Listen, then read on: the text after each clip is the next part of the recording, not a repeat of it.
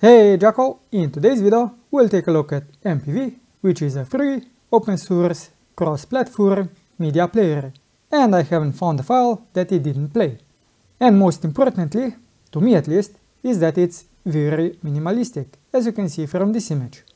So you can go simply to mpv.io, scroll down, go to installation, click on this file. If you have Windows, you'll want the latest version. It says when it was modified. So click on it. So this is the latest one. Click on this one. We'll have to wait for the download to start. Open the file. So these are the files inside the 7-zip file, and simply extract them to a folder that you want. Now if we just compare the files quickly, as you can see I have one additional file, and this is one that I've added myself, and I'll show you what it does. Now when you have the player installed, you'll simply click on it, and you can also specify if this will be the default player that you want.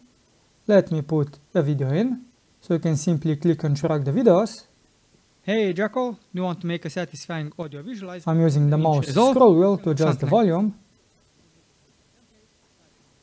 And I can also go maybe to this video, hold shift, and click the video onto the player. And this stacks the video. So I can now skip to the next video or the previous one. But what you'll notice is when I go to the end of the video, the player closes. And this is where the customizations come into play. But before I show you the customizations, let me show you the GitHub. So this is the mpv-player/mpv GitHub. And you'll have all of the information here. But you also have a fork of this if you want a bit more nicer looking UI, because the default one doesn't have any UI at all. So this one does have the UI options, as you can see, so you can adjust some settings. So the GitHub for this one is mpvnet-player/mpv.net. And now we have the customizations. The one that I've added was for persistent configuration, and what that does, so currently the volume was set to 10%, and by default this is disabled, so anytime you open a new video, this will be set to 100%.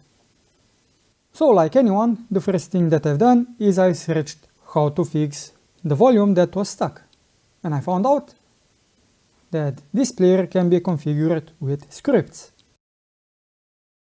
And you don't have to do anything, you just have to copy them. So for Windows, this is the location. So this is my location. We have C, users, username, app data, roaming, MPV scripts. And this is the script that I've added. Now you have a lot of user scripts for the MPV player, so you don't have to do anything besides copying and pasting them. I will link to it down below. Now in this case, I already know that I'm searching for this option. But let's look at the description. Keeps volume and other properties between sessions, which is exactly what we want. So I'll simply go to the link. You'll want to go to the code. This one is typed in Lua. So click on the link, copy all of the code. You could also download it. And then in this folder, you'll make a new text file. You'll paste the code in, save it, and then simply rename it to what you want. And in this case, I've renamed it to the same name that we have here.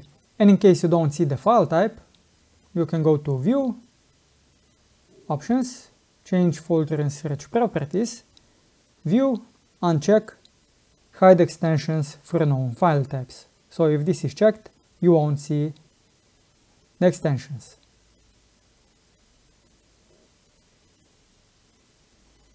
So now you can see the .txt, and you can rename it to .lua.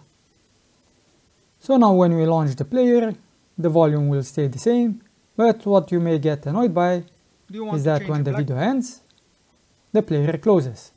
And in this case, go to the folder where you've extracted all of these files and add a new file called mpv.conf. Then open it in the text tool and simply type in keep -open. And this will mean that the player will stay open and move to the next file, if it is loaded. So let me put in 2 files. Do you want to change a black PC to a white one? You can do that easily. Hold Shift to add a new one. So now we have 2 files. I'll just skip to the end and this will switch to the new video. But how you can know what you can actually add to the list? Well, this is what you can add. And this list is very long. You have some basic keyboard controls, and then you have a lot of options, as you can see. So you have to search for what you want. So close it now to find it. Let's see, open. So you'll want to go to the configuration files, which is all the way at the top. So you can see we have a lot of them. But if you persist, you will also find the keep open option. And as you saw, we didn't need the 2 dashes in the front. We just need this section. But you can also specify the yes, no, and always options. So no, this is the default, it closes. Yes, it means that it will play the new file in the list. And this is also default if you don't specify it. And if you use always, the player will stay open, but it won't go to the next file in the list, if you have a next file in the list. Now what I also found very interesting with the scripts is that a lot of people use plugins for making Anki cards. And you have multiple different plugins depending on which one you like. And that's it.